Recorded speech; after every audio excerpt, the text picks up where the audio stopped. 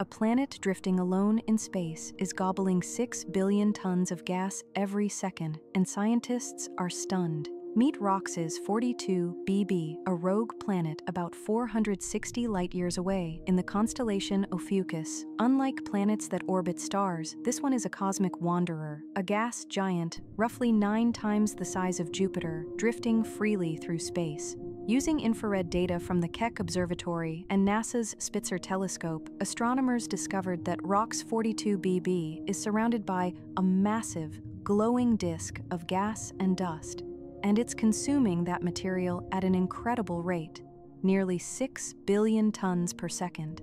This finding challenges how we think planets form. Is this planet still growing? Or did it somehow break free from its original star system? If space can create planets that feed like stars, what else is out there, waiting in the dark?